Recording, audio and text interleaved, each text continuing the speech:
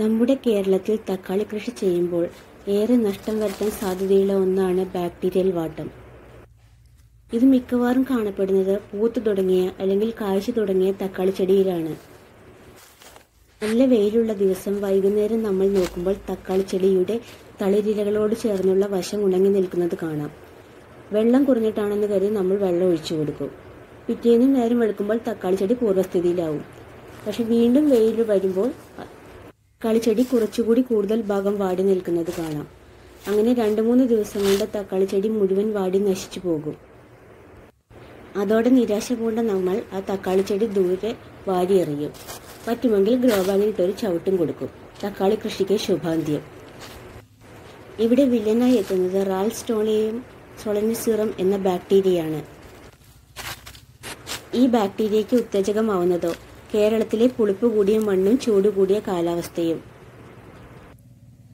പൊതുവെ നവംബർ മുതൽ ഫെബ്രുവരി വരെയുള്ള മാസങ്ങളിൽ കേരളത്തിൽ ഇവയുടെ ആക്രമണം കുറവാണ്. നല്ല ചൂടും വെയിലുമുള്ള സമയത്താണ് ഇവ കൂടുതലായും തക്കാളി ചെടിയെ ആക്രമിക്കുന്നത്.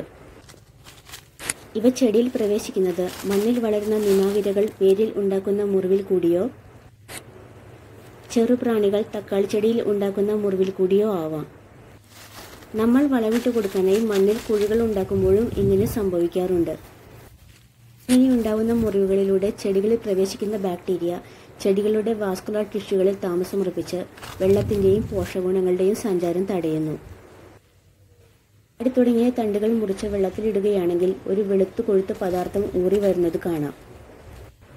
ഈ ബാക്ടീരിയയെ ചെറുക്കാനുള്ള ഒരു മാർഗം കുമ്മായം ഇട്ടുകൊടുത്ത മണ്ണിന്റെ അമ്ലത്വം കുറയ്ക്കുക എന്നതാണ്. കുമ്മായത്തിലുള്ള കാൽസ്യം ഈ ബാക്ടീരിയയുടെ പ്രവർത്തനത്തെ കുറയ്ക്കുന്നതായിട്ടാണ് കാണപ്പെടുന്നത്. 2. സ്യൂഡോമോണസ് ഫ്ലൂറസെൻസ് എന്ന ബയോ കൺട്രോൾ ഏജന്റാണ്. സ്യൂഡോമോണസ് ഫ്ലൂറസെൻസ് എന്ന ബാക്ടീരിയ ചെടികളുടെ ഇലകളിൽ തളിച്ചു കൊടുക്കുന്നത് ചെടികളുടെ വളർച്ചയും രോഗപ്രതിരോധ ശേഷിയും കൂട്ടുന്നതാണ്.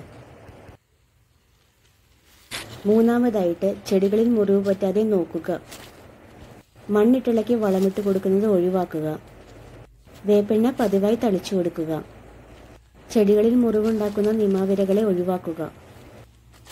മണ്ണിൽ വേപ്പിൻ പിണ്ണാക്കും കുമ്മായവും കലർത്തി വെയിൽ കൊള്ളിച്ചാൽ നിമാവിരകളെയും മറ്റ് രോഗാണുക്കളെയും ഒഴിവാക്കാം.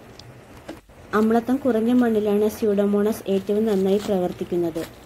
അതുകൊണ്ട് തന്നെ സ്യൂഡോമോണസ് ഫ്ലോറ തളിച്ചു കൊടുക്കുന്നതിന് കുറച്ച് ദിവസം മുമ്പ് മണ്ണിൽ കുമ്മായം ചേർത്ത് കൊടുക്കുന്നത് വളരെ നല്ലതാണ്. കുമ്മായത്തിന് പകരം മുട്ടയുടെ തോട ഉണക്കി പൊടിച്ചതോ ഡോളോമൈറ്റോ ഇട്ടുകൊടുത്താലും മതിയാവും. ഇവയിലൊക്കെയുള്ള കാൽസ്യം തക്കാളിയിൽ കറുത്ത പൊട്ട് വന്ന് ചീഞ്ഞു പോവാതെയും സഹായിക്കും. ബാക്ടീരിയൽ വാട്ടത്തെപ്പറ്റി കൂടുതൽ എന്തെങ്കിലും സംശയങ്ങൾ ഉണ്ടെങ്കിൽ താഴെ ഇൻബോക്സിൽ ചോദിക്കാവുന്നതാണ്. ഈ വീഡിയോ നിങ്ങൾക്ക് ഇഷ്ടമായെങ്കിൽ ദയവായി സബ്സ്ക്രൈബ് ചെയ്യുക. നന്ദി.